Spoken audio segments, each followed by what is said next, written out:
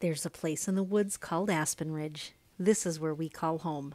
We are the Popple people. Welcome to our channel. Thanks for stopping by. In this episode, we'll feature how we built the 18-foot big beam that we'll be using to span the distance across the front opening on the saw shack. The cost to buy a 2x12 by 20-foot laminated beam was around $200 US. That was the closest length to what we needed to span the gap.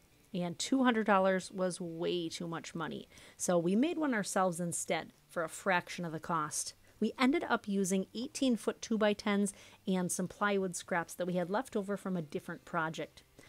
Any way we looked at it, we would have had to buy wood for this project because our sawmill maximum cut length was 16 feet 9 inches, and that was on a Woodland Mills HM 122, and it had one track extension on it. First, we squared up the ends to make sure the 2x10s are all exactly 18 feet long. Next, the plywood was cut to match the width of the 2x10s, and then those plywood strips were affixed to the first piece of lumber. We used an adhesive to tack the two together, and then small nails were added as well.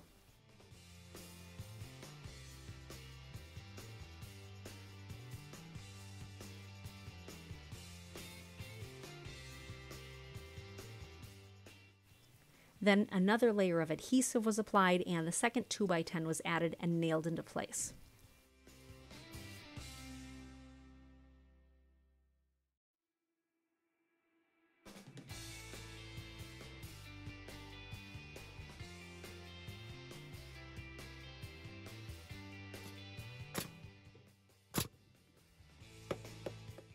Then we did one more layer with a third 2x10.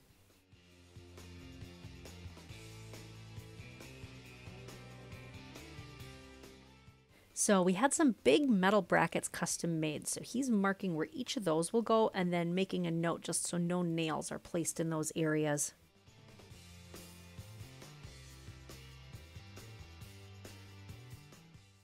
And finally, that last 2x10 got nailed in, and then this big beam is finished. What do you think? Will it work on the front? Let us know in the comments. So we actually ended up building another beam like this to span the other 6 feet across the front of the saw shack. Next, a little bit of prep work needed to be done to mark and drill the holes where the metal brackets will fasten these two beams to each other and then attach them all to the posts. So the spray paint method actually worked really well. It was considerably easier to get everything drilled out here on the ground and then dry fit it all together versus trying to wrestle with these big beams when they're 8 feet up in the air atop the posts. We ended up having these big brackets custom made just so they fit everything precisely, and then they were also drilled out so that the carriage bolts could drop down inside.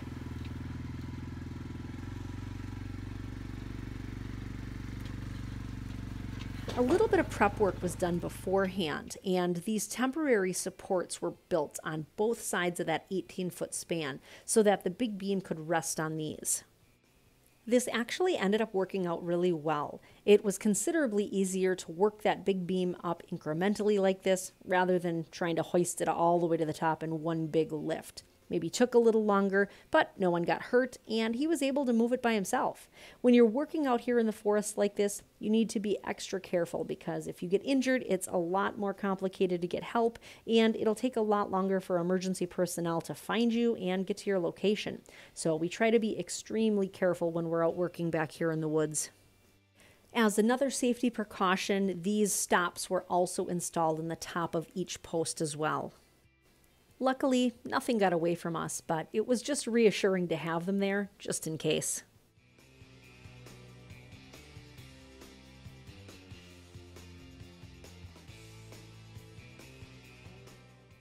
Woo, she was a heavy one, but we ended up getting this big beam up, so hard part's over, right? I think I've said that about something in every saw shack video so far, but I believe this is the last hard part. Pretty sure it'll be easier from here on out. Then we just had to nudge that beam into position, and while he's fiddling with this, he also ended up placing some temporary blocks on the front of each post as well, just so that it wouldn't slip off front or back.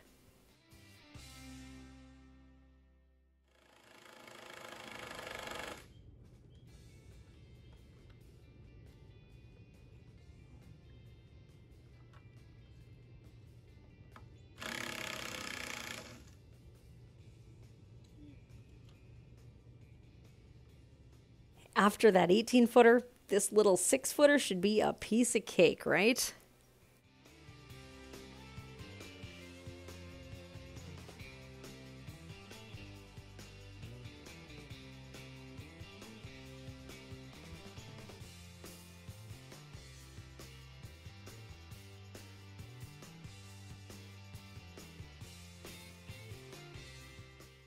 Figured it'd probably be best to check for level here before these get bolted in.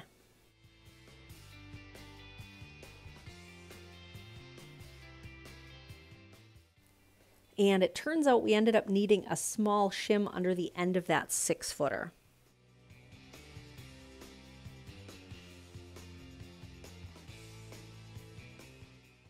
The ends of these big beams were tacked in with screws, and just like that, the front beams are up. Great success. These turned out wonderfully. So the saw shack is really starting to shape up and look like something here.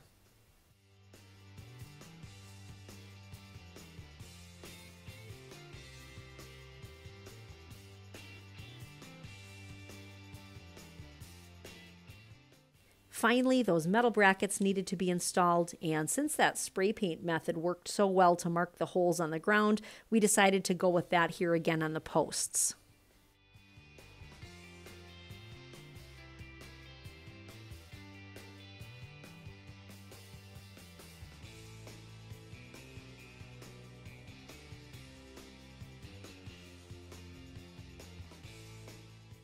Once those holes were drilled out, these brackets were installed, and we ended up using carriage bolts to affix these.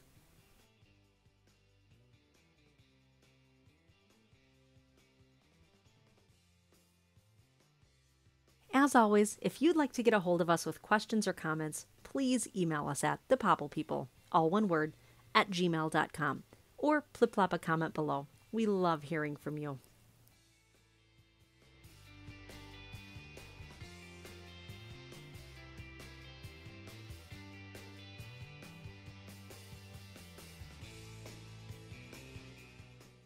Well, what do you think? We are in an area that gets about 3 to 4 feet of snowfall each winter. Will these homemade beams work as our header? Let us know what you think in the comments.